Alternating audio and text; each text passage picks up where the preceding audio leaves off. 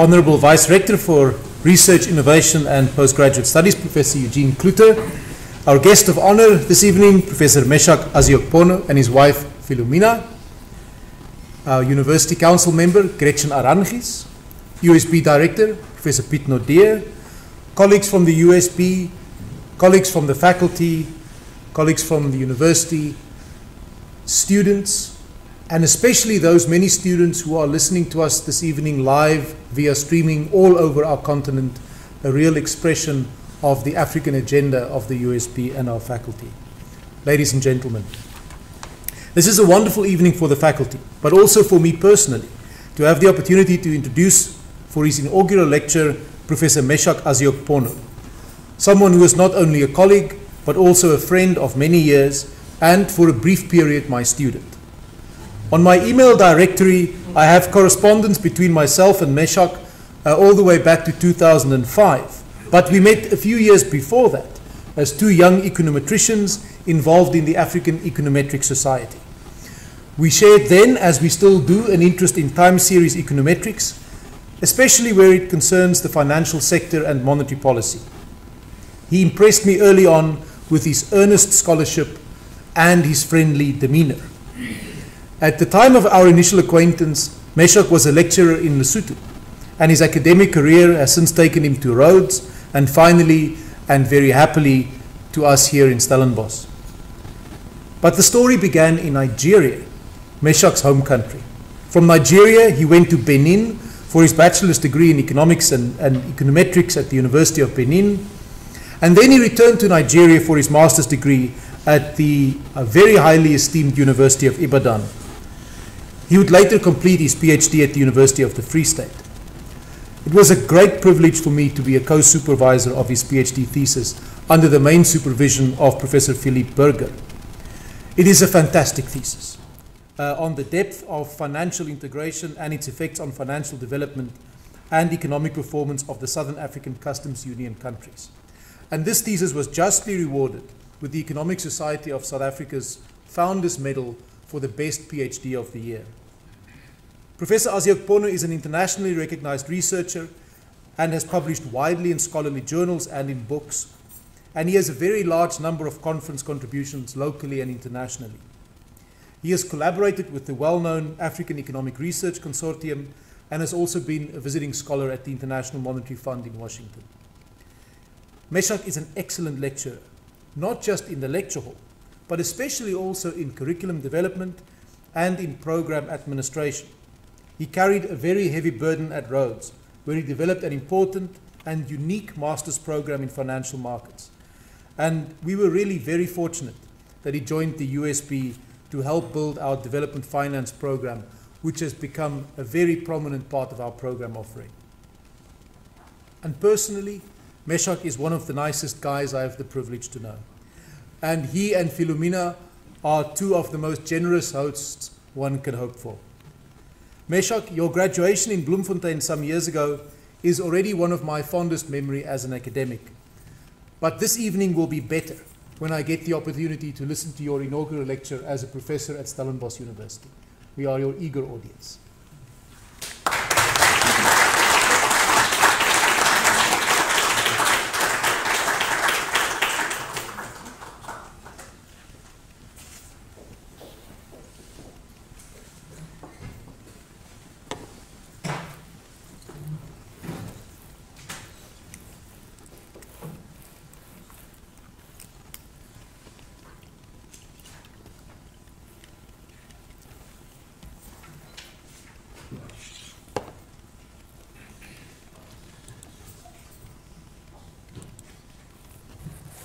Thank you, Professor Du Plessis, for the introduction.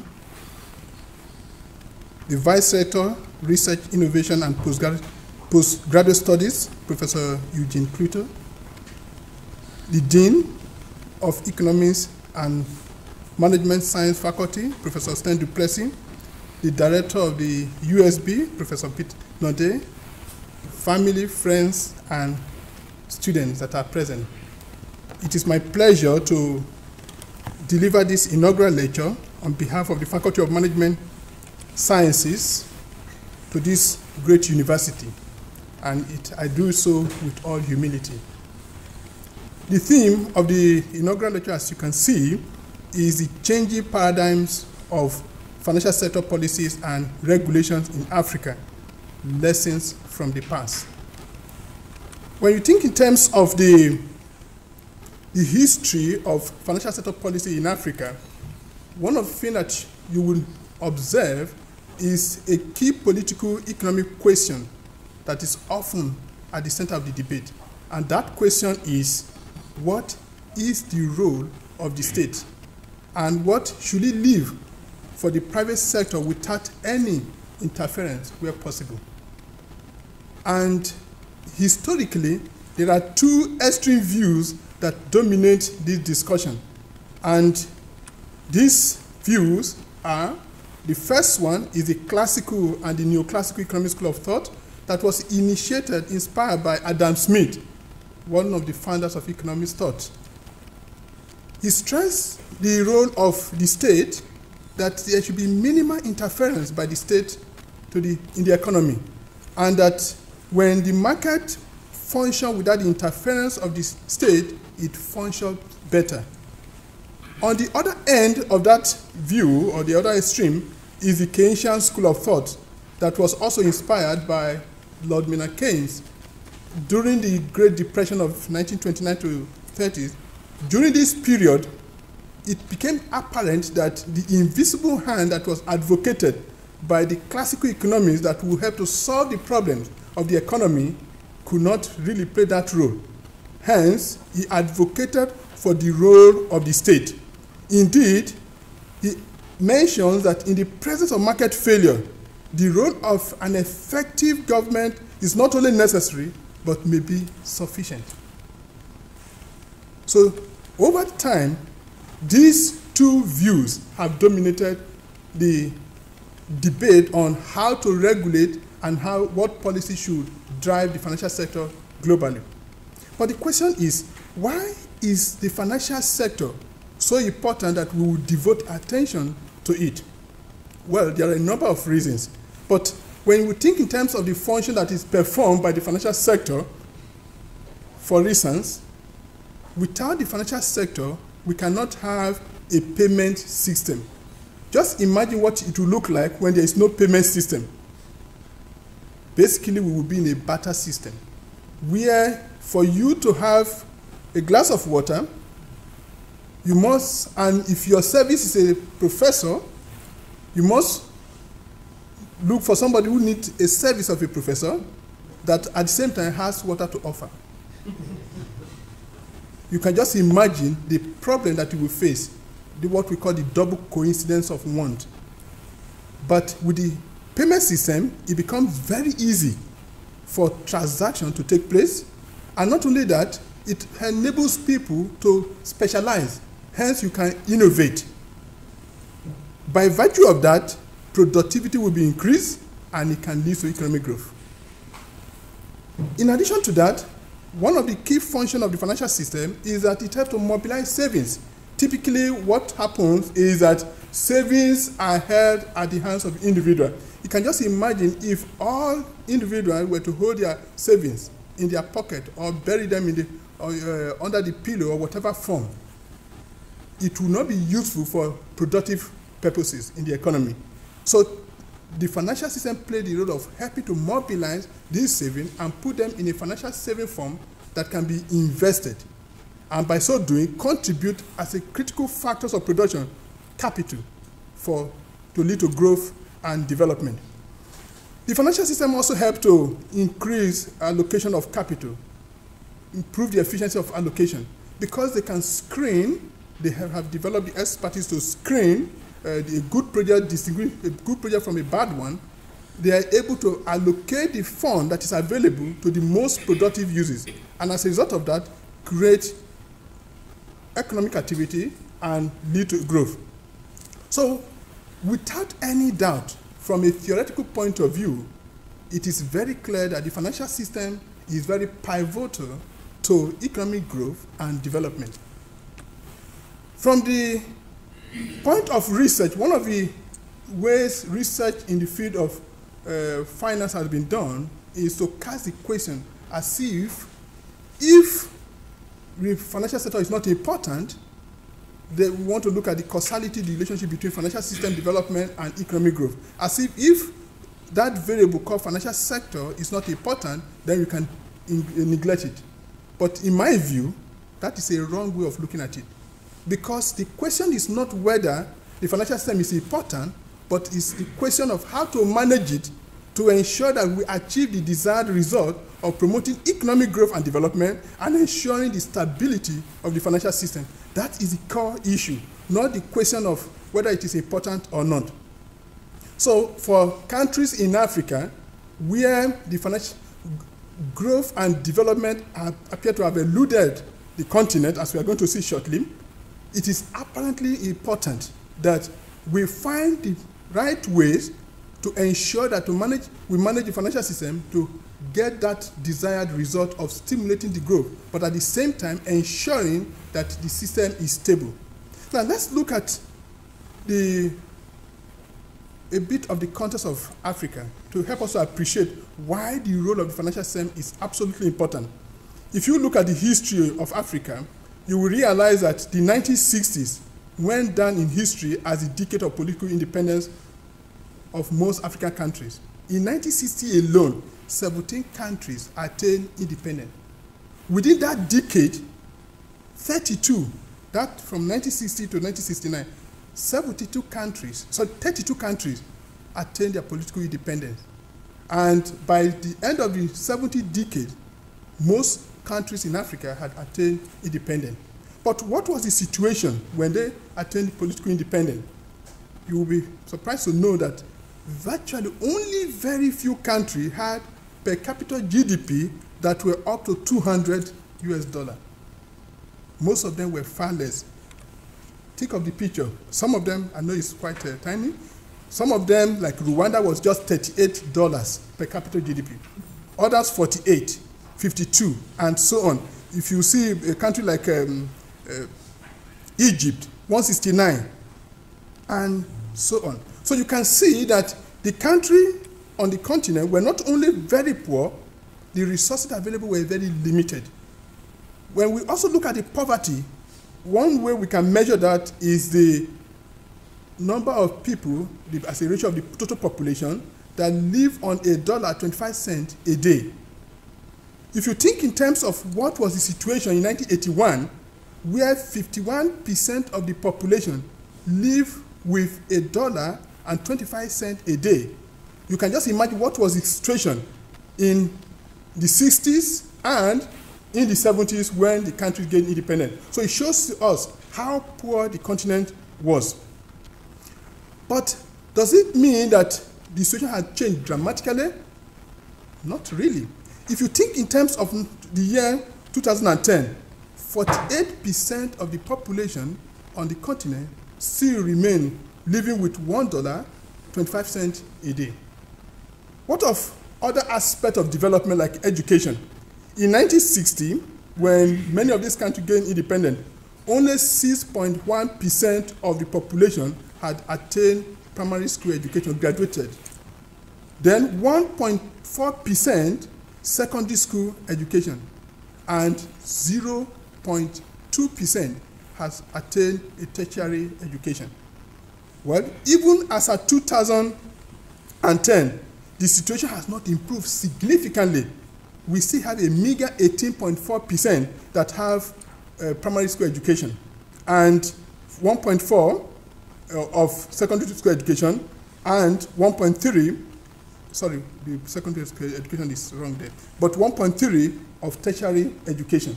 So what does that help us to see? It shows us that the continent was not only poor, but in terms of the level of development, it was very rudimentary. We also look at the situation of roads as at that time. Only 18.8% of total roads that are available on the sub-Saharan African countries were paved as at 2009. So you can just imagine if we cast our mind back to what was the case when they gained independence.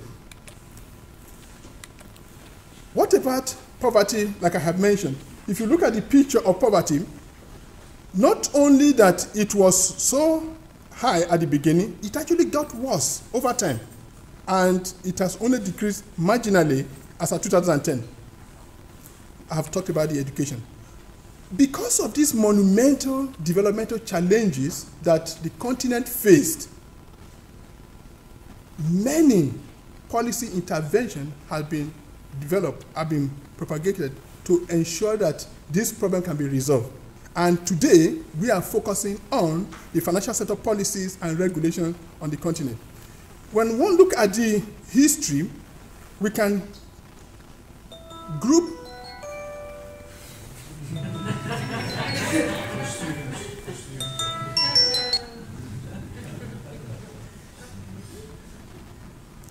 sorry, it's one of the guests that is saying.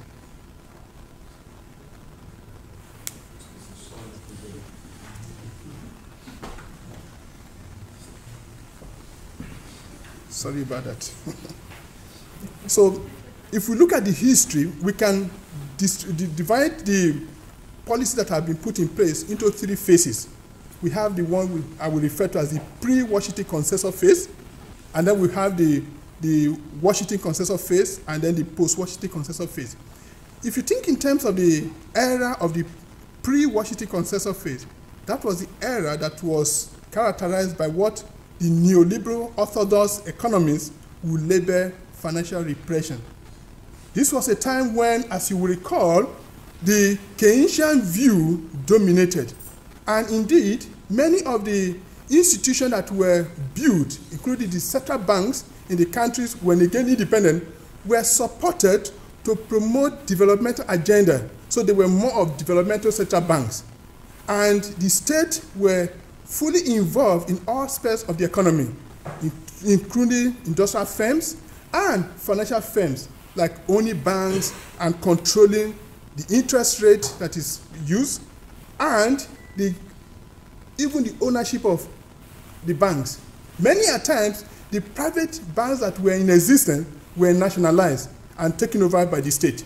So during this period, the challenge that then happened is that whereas the banks, the institutions, where the policy of the government was aimed at mobilizing resources to finance the developmental state of that time, so that it build the state to create jobs and also to help to develop the state. The challenge that the countries faced, or the financial sector faced, was that because of the controlled interest rate, individuals that had money were no longer able to save domestically. Rather, those who had money preferred to save abroad, or they choose to consume. By virtue of that, the level of saving that is being mobilized, which is supposed to be one of the key functions of the financial system, was retarded or repressed. So the whole idea of financial repression. And because the available fund was limited, by implication, the investment that can be made available also was limited. By virtue of that, credit rationing became the order of the day. Only those who were politically connected could have access to loan. And by virtue of that, it also became the case that if you want to have loan, you have to bribe some of the officials of the state. Hence, corruption became the order. Because of the problem that arose due to these policies, which had been criticized by the neoliberal economists, then a new agenda was promoted, especially towards the end of the 1970s, and led by the IMF and the World Bank and even the Federal Reserve System in the US. A new agenda, which is now called the Washington Consensus, was put in place. What is the whole idea of this? It advocated a market-oriented policy with a set of generic market-oriented policies with fiscal discipline trade and exchange rate liberalization and financial sector liberalization agenda. So at this point, the policies were aimed at ensuring that individuals can own a bank, capital can flow easily, and interest rate will be directly within the purview of the banking sector, rather than the government determining what exactly should be the rate that will be charged for a particular loan. But the problem was that during that period, there was so much hope that the liberalization of the financial system, the liberalization of the system would bring about so much good. According to Mackinac and Shaw, who were one of the advocates of this agenda, who came up with an hypothesis now we known as Mackinac and Shaw hypothesis, it was argued that by liberalizing the interest rate will now be market competitive. Hence, individuals will be able to deposit money in the bank. Hence, we'll be able to mobilize a huge financial savings. With mobilization of financial savings, it then will lead to more resources or funds for investment. And with more investment, then it will lead to increase in productivity, growth, and then employment will increase. So there was so much hope. But unfortunately, after many years of implementation of this, by 1993, most countries in sub-Saharan Africa, indeed in Africa, had adopted a form of social adjustment program or the other. What then happened? We realized that growth did not come as was expected. In fact, there was so much unemployment, there was so much problems within the economy that it became the case that critics begin to refer to that period as a lost decade. One of the prominent economists, who was a World Bank noted economist, William Easterly, who was actually ejected from the World Bank because of his strong view against these Washington consensus policies, argued that, based on his research, that the 90s and the 80s were a lost decades in the developing world, including in Africa. And the argument was that without those Washington consensus policies, would the developing world have been worse off? Many would argue, and I personally would argue, as I will show shortly, that I do not believe the countries in Africa would have been worse off if they had continued with the earlier policy that they had. Because of the criticism that were levied against the Washington consensus policies, what then happened? What appeared to be a new consensus have now emerged, what we now call as the post-Washington consensus phase. What basically does this entail? It was not a total abandonment of the Washington consensus phase where market was seen as the order of the day. So it still recognized the market as core. However, it also recognized the fact that there could be large market failures within the market. It recognized the role of the state, that the government have a critical role to play. But on the other hand, it also recognized the fact that the government should not try to do too much, as it was the case with the pre-Washington consensus era. So here is a case of a balanced view between the Keynesian view of state dominating everything and the classical view of free market only. What was the outcome during this era, these three eras that we mentioned? The reality is that during the pre-Washington consensus era, when the countries gained independence, automatically, because that was the order of the day, the Keynesian view was the dominant view around the world. Many of them followed that. And the states were able to garner the little resources they had, and they invested it as much as possible in the state. Infrastructure were built. In fact, if you look at many African countries, you will see that most of the roads that are constructed, that are there now, that are not able to, the current government are not able to maintain, were built in the 60s and in the 70s because of these resources that were mobilized. And besides that, when we think in terms of the growth, so if you look at the growth record here, the 60s and the 70s, you will see that the countries grew 3.3 in the 60 decades, in the 70 decades 4.4. But when it comes to the 80 decades, when the structural adjustment program, part of the Washington consensus policy were implemented, the growth slided to 1.4. and by the 90s, it was only 2. But as we move to the new era of the new post-Washington Consensus era, what then happened? The growth resumed again.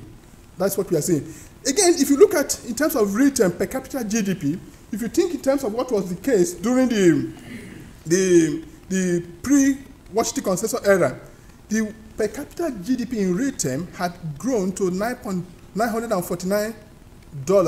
But with the introduction of the structural adjustment program, the market-oriented policies, what happened? There was a significant drop in the per capita GDP. Indeed, we are only able to catch up now to the level of the 70s only within 2010 and the current period of this GDP. So the question is that, will we have been worse off if we had pursued the same policy that was there in the 70s? Not likely. That is my view. But let's look at, with specific reference to the financial sector, what happened. If you think in terms of the principle of the Washington Consensus, the Structural Adjustment Program, liberalized, and as argued by Mackinnon and Shaw, when you do that, the financial system will be able to mobilize more saving, and therefore there will be more savings credit to lend to the, so there will be more investment. And let's look at 2 indicators to measure that. One indicator is the amount of deposit that the banks are able to mobilize as a ratio of GDP. So if you think in terms of what was happening, of course, in the 60s, the deposit was here, and in the 70s, it was here. But you could see a pattern of growth that was taking place. But as soon as the structural adjustment program, the liberalization policy came into effect, this started decreasing. And overall, if you think of the whole sub-Saharan African country, you will realize that the ability of the bank to mobilize deposits remains still very low. At the peak, it's only 22% of GDP. When you think of other regions like the European Euro area having 78% and others. What about credit as a ratio of GDP by the commercial banks and other financial institutions? If you think in terms of the pattern, again, during the era of the 60s and the 70s, you will realize a growth that was taking place, but as soon as the Structural Adjustment Program policy came into place, there was a drop that took place. Can we really argue that the Structural Adjustment Program or the financial liberalization policies that took place, which were advocated, had helped to change situation for the better? There is no clear evidence to support that. Rather, it is more logical to argue that it actually led to a decline in the financial sector and in the economy. I think I will skip this. Let me move to one slide that I find very interesting. One way we can also gauge the performance of the financial system is the number of financial crises, systemic crises that took place in the countries. So if you look at between 1960 and 2011, altogether there were 131 systemic financial crises that occurred in 47 countries. Now here is the picture. In the 60s there was none. In the 70s there was only one. In the 80s, as soon as the financial liberalization policy came into place, the number of financial crises increased to 35 in 18 countries. By the 1990s, 92 financial crises, and in 26 countries. And by 2000, in the 2000s, only one, and in 2010 downward, only 2 in one country. Basically, this is Nigeria. This or that happened. Now, if you look at this picture, one can also argue that when it comes to financial liberalization, the Washington Consensus era, in terms of promoting growth, there is no clear evidence that did promote growth. Rather, there was a decline in growth. In terms of mobilizing savings and allocating credit, there was a decline. But worse still, it destabilized the financial system by creating so much crisis. And what is noteworthy about this crisis is that all of them were individual country specific. It was not because of contagion. So it's not like because there was a crisis in America, then it spread to the other one. Each of these countries were having their independent country-specific crisis because of the policies. So we can say categorically that the financial policy of the Washington Consensus, which basically at the financial liberalization with market-oriented policy, created so much problem for the economies where they are. So overall, one can say that the policies in terms of outcome, the pre-Washington consensus policy were far better than the Washington consensus era. And as the Washington consensus era policy were being abandoned and the new consensus policies are now being adopted, the growth begin to kick in and credit allocation begin to increase, as well as deposit mobilization, and the number of financial crises begin to drop. So we can say that it was actually good that the financial policies, the policies of those era were abandoned. Now, I come to my take on the issue.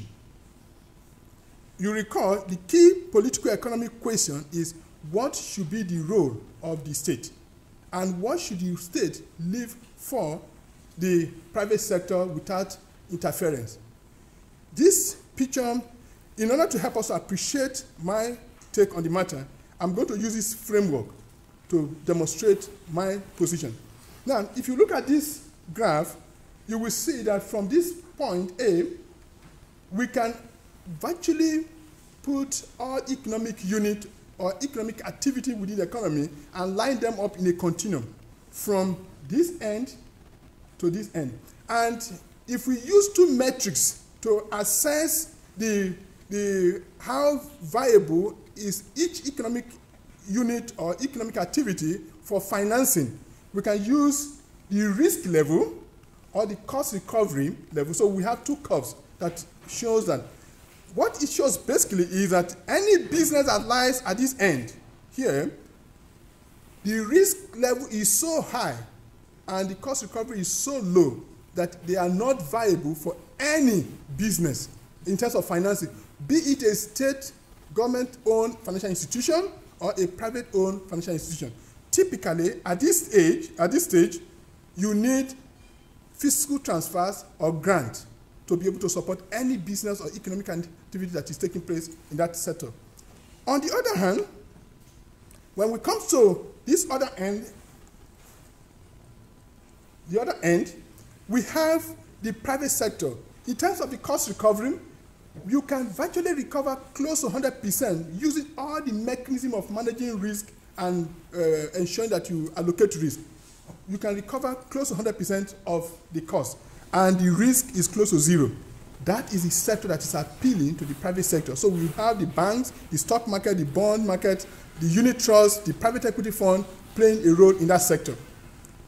But we have the middle space, where typically we have the micro, small, medium enterprises, the infrastructure projects, the smallholder farmers, the agribusiness, the first generation enterprises, the rural dwellers, the low-income earners, where they are. This group of people, they are not so poor to deserve a grant or a fiscal transfer. On the other hand, they are not so rich to be able to attract loan or financing from the private sector. Now, what would happen if there is no intervention? This is what we typically refer to as the missing middle, where there is a market failure. With this market failure, without state intervention, this missing middle will be totally neglected. Here is the point. If you think in terms of the level of development in Africa, where the market institutions are very underdeveloped, and where the amount of credit that the private sector are able to mobilize is very minimal, and there is no proper, the legal system is weak. At the same time, the property right is ill-defined. What is the point? We will expect a situation where this zone that is attracted to the private sector will be very small. On the other hand, this middle space will be very wide. So if you have such a wide middle space, and you have a very narrow sector that the private sector will intervene, can play a role, without government intervention, you can imagine that the economy cannot move forward. So there is need for intervention. So it makes sense if you think in terms of the post-independent policy of the state, that the state embarked on so much intervention of owning banks, regulating the banking sector to be able to attract deposit in such a way that they will use it to finance industrial projects, it makes sense to some extent. But here's my take in terms of what was wrong with that. The fact that there was a number of private banks, private financial institutions that were nationalized was a wrong move during that period. Because the fact that such institutions were there to play a role, this space would have actually expanded with time as they learn by doing, as such institutions are being developed. So what would have been better for the state to do at that time was to encourage and to promote the development of the private sector so that the private sector can continue to grow. On the other hand, it is obvious that the private sector, because of the limited capacity that it has then, will not be able to cater for the whole economy. Hence, the state will also have to play a role. So the role of the state would have then complemented that of the private sector. And the pool of funds that would have been available to finance the economy would have been bigger than the state taking over everything and managing it wrongly. Just like it will be argued that the state was not adequately equipped, it was backward, there was no adequate institution for the private sector to function properly, the same argument holds for the state. Many of the state institutions were also poorly managed because the human capital development, as we have seen, was very low. So neither the state nor the private sector was adequately equipped as at that time to be able to shoulder everything. So therefore, it would have been better for two of them to manage the system, hence be able to mobilize as much as possible the fund that's available and lend to the economy. Now, let's try to appreciate my position on this matter. So, given the situation, what should be the role of the state? You would agree with me that as it is up to now, African countries are still underdeveloped. There's no doubt about it. And if they are still underdeveloped, most of the market institutions that makes the market to thrive are still also underdeveloped. We do not have much of the credit bureaus, right credit reference bureaus that will help the private sector to function, that will minimize the information asymmetry problem. We do not also have efficient legal system, and so many of those problems are still there. And most of the businesses that we are having are still the ones that we have in the middle space here. So if we have that, there is still a role for the private sector, and there is still a role for the government. But the reality is that there is a space for the private sector. So the question is, what should be the role of the state, and what should be the role of the private sector? My argument is this, like the new consensus is trying to argue, the state should not interfere here at all. So the idea of nationalizing, as many will want to argue, should not come into play. Wherever a private sector is playing a role, let the private sector continue. So in this space, C, what I consider space, where the private sector is playing, the role that the government will be playing will be regulation and supervision. And there are a whole range of regulatory instruments and products that can be used. The Basel Accord is very important. In my lecture, I itemize a number of areas that can be used to address this area. So regulation is very, very important. But in addition to regulation and monitoring or supervision that need to take place here, there is also the need for the government to promote market incentive, those institutions that will enable the market to thrive, to flourish, such as good, well-functioning commercial courts that are empowered to be able to discharge on their duty. In other words, they can enforce contracts, because without the ability of a court to enforce contract, the private sector will be handicapped. Besides that, the national IDs that are linked to the credit bureau should be promoted and be developed within the economy, because when those ones are functioning, the information asymmetry problem that make it difficult for the private sector to thrive will be minimized. And with that, the private sector will begin to expand. And what will then happen is that this curve will then move inward, and the middle space will now begin to shrink.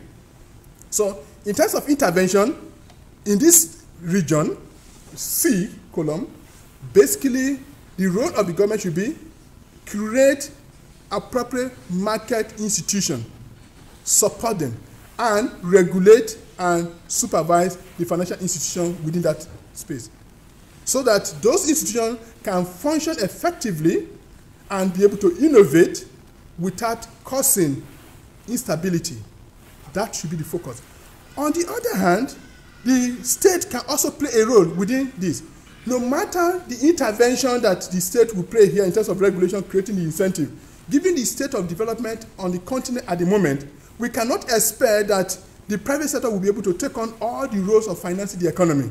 No. Many of these institutions, many of these businesses, enterprises that are here within the middle space will still may not be able to access finance from the private sector. So what is required is for the state to intervene. And typically, there are two approaches in terms of principle that the state can follow. One of those principles is to create incentive to attract the private sector to finance in this middle space by helping to reduce the risk and the transaction costs that often scare the private sector from coming to the middle space. Two of such instruments that can be used is, one of them is credit guarantee scheme. A credit guarantee scheme will occur such that the government institution will provide the guarantee where the private firms, such as these businesses, do not have the collateral required. They can provide a guarantee. In case of default, we will pay. But the actual warehousing of the credit, the risk, is by the private sector. And I did not demonstrate it fully in this presentation, but in the paper it is demonstrated. If you look at the deposit that is mobilized relative to the credit that is advanced, you will realize that there is excess liquidity on the continent. So with excess liquidity, it is viable for the government to introduce credit guarantee scheme that will enable the private sector to use those excess liquidity that is not being utilized now because of the fear of risk and the transaction cost of moving into the middle space. So that is one of them.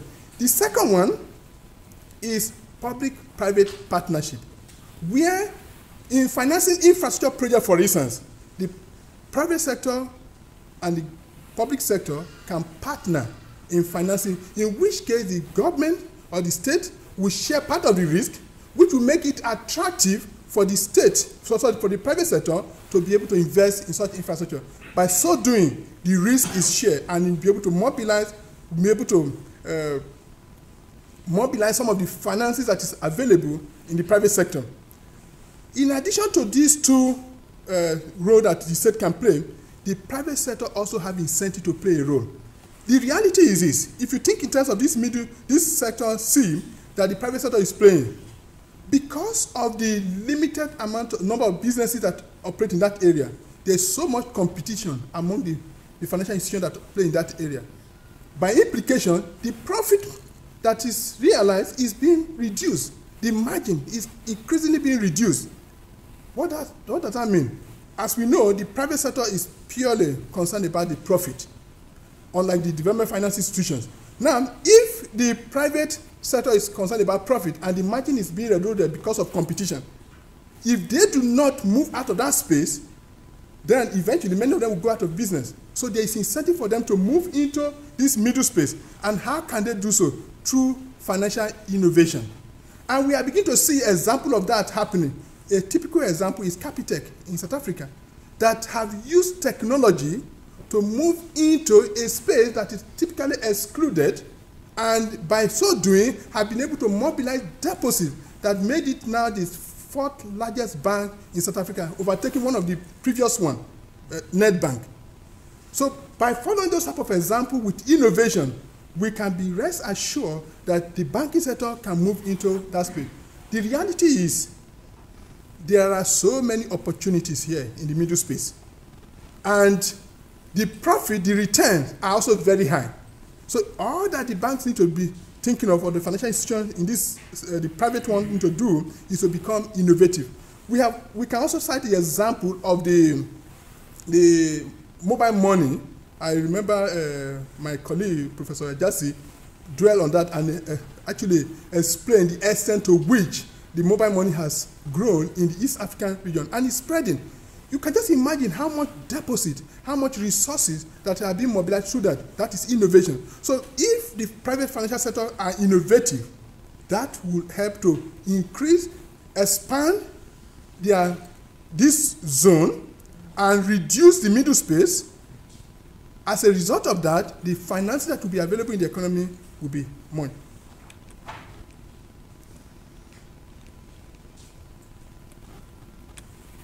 So, what can we take from this? If you think of the story that we have talked about, you realize that the history of Africa has been affected by the changing paradigms of development policies.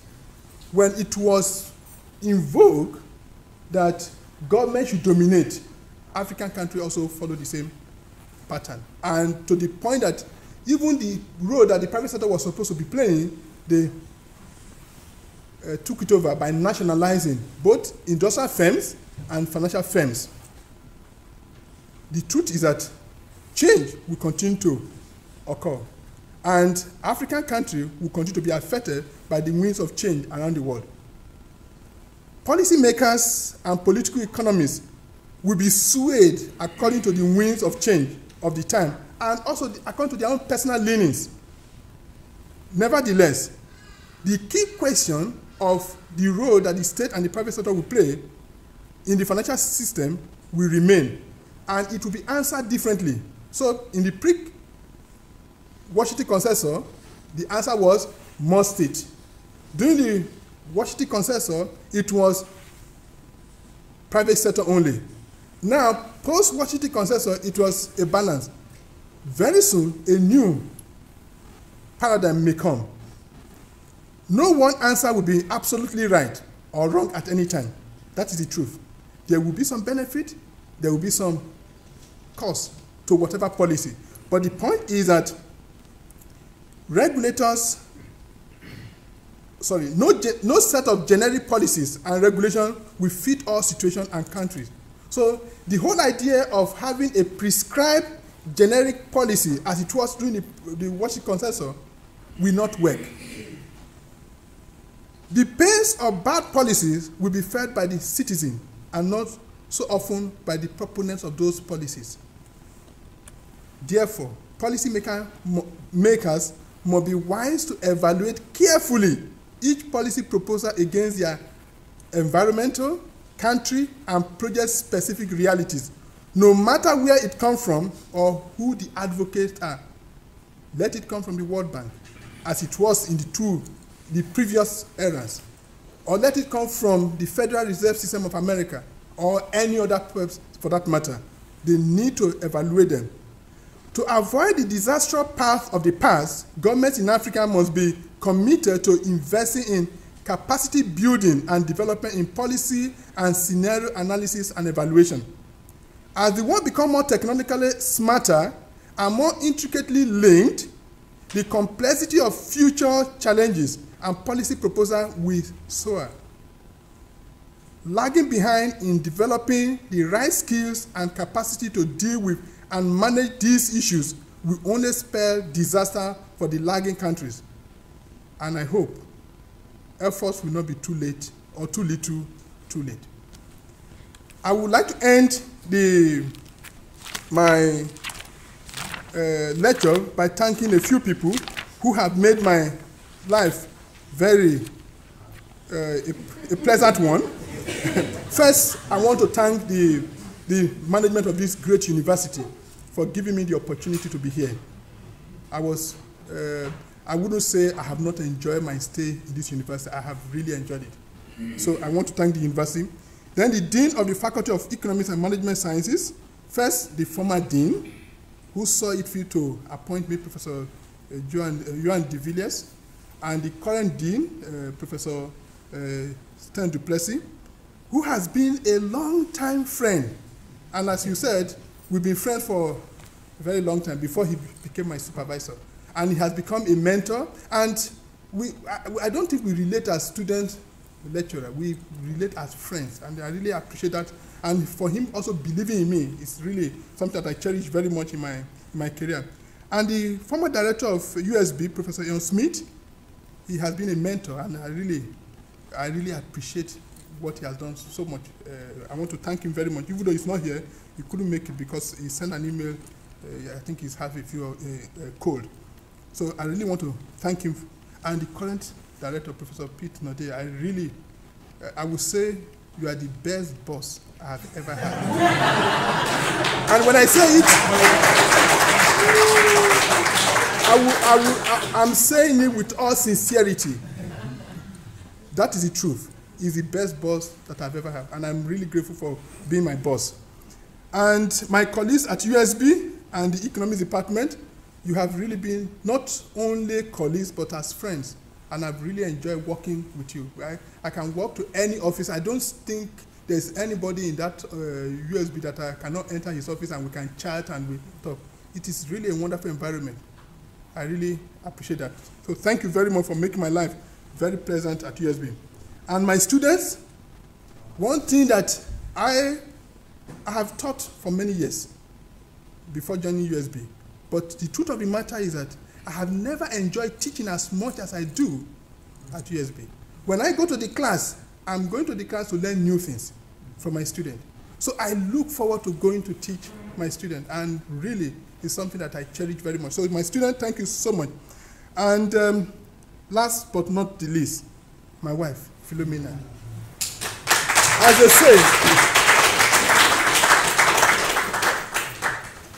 As they say, behind every successful man, there is a more successful woman. Honestly, I could not have achieved anything in my academic career because we started together. I could not have achieved anything without her support. And I really, really appreciate that. And friends that are here that I did not mention, please, I also appreciate all your support. So thank you very much.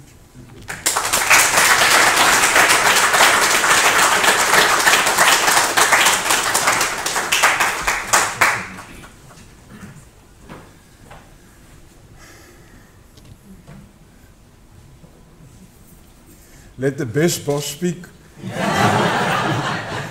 I think you want a salary rise or something, I'm not sure. Prof. Eugene Klute, Prof. Stan du Plessis, Mas Arangis, colleagues from the University of Stellenbosch, specifically the business school, and obviously the students present here tonight, and also those who follow us on the live streaming.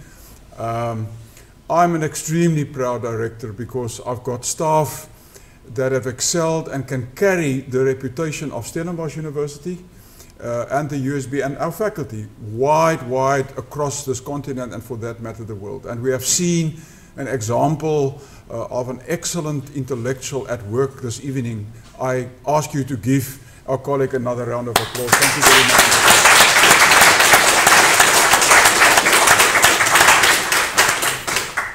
As a social scientist, I was intrigued by this evening. Well, I think economics is in fact a social science, and I hope my dean will agree. They try to make it something empirical, but we know we can never describe human choices in statistics. It's too variable. That's why we can never predict the markets. And I love that idea because it's the mystery of the human person that we need to protect.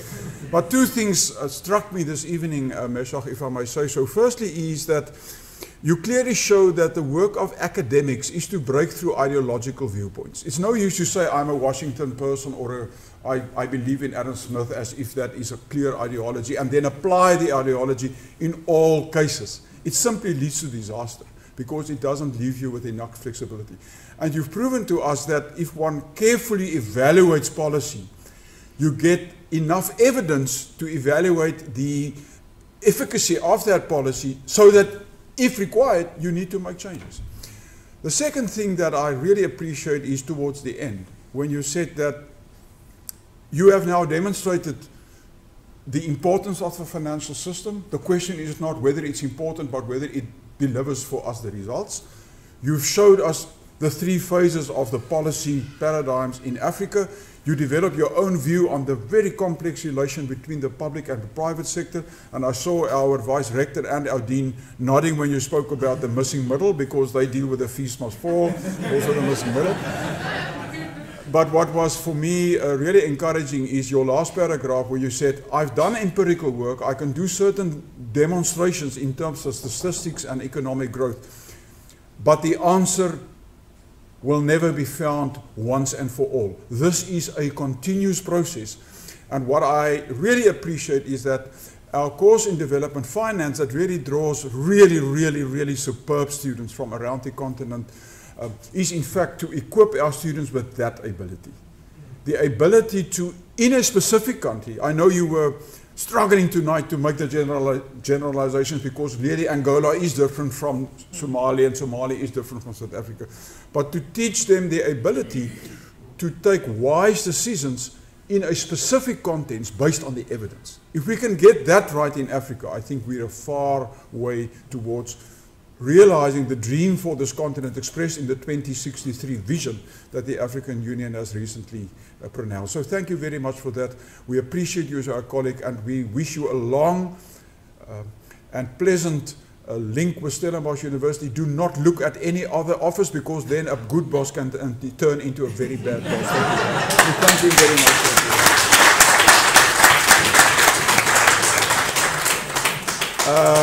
Colleagues, that brings us to the end of the formal activities. I'm now a little bit disorientated because they changed the venue. Is there still something to eat and drink, Mr. Dean? It's going to be offered on the second floor. On this building? Yeah. In this building, second floor. Okay, and can I ask that our esteemed colleague just stand at the door and let people just congratulate you as you go out. With that, I invite you at the cost of the Dean's budget to enjoy some refreshments at the second floor. Thank you very much. Appreciate that.